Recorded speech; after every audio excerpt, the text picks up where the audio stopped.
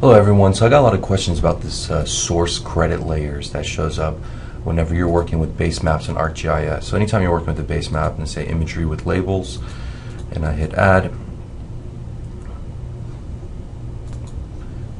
you're going to see, of course, you have this nice Basemap that's very convenient to use, but whenever you switch over to layout mode and you're ready to print your map, you'll see here in the corner,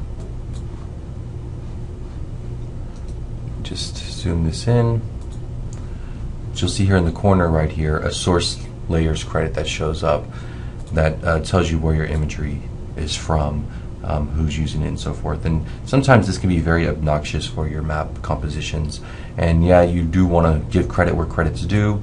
You want to show that, you know, hey, this is where I got my maps from, but sometimes having this much text here in the corner, the way they write it, it's not very flexible, so sometimes you want to do it on your own.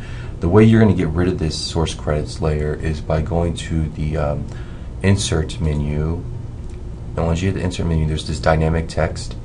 When you go to dynamic text and you say you want to make the service layer credit, whenever you insert that in, what happens is it pulls it off of the Basemap itself and lets you edit it here on its own.